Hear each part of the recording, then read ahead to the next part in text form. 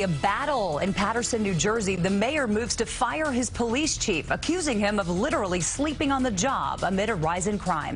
Good evening. I'm Jessica Moore. And welcome back. I'm Maurice Dubois. The rift between the mayor and police chief has been growing for months now, and today the mayor announced it is time to part ways. But as CBS 2's Christina reports, that chief is not leaving without a fight.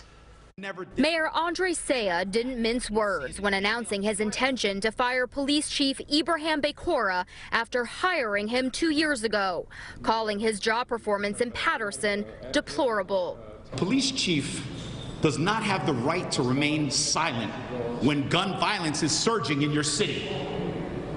A police chief does not have a right to remain silent when there is a corrupt culture in your department. Since Bekora took the job in February 2020, Paterson saw back-to-back years of record homicides, a total of 75 under his watch.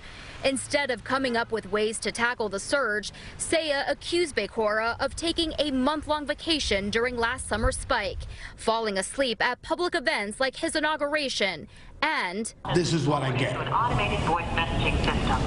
Deliberately blocking calls from city leaders. We talking to a ghost because he's never there. The mayor says he indicated this February that he had lost faith in Bekora's leadership and it was time for the chief to go.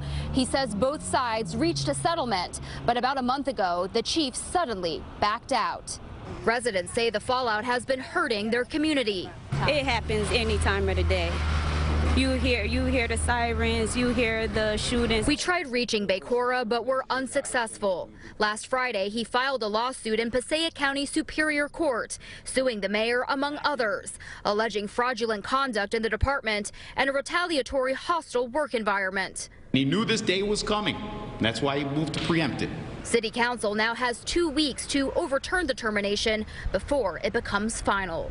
In Paterson, New Jersey, Christina, CBS 2 News.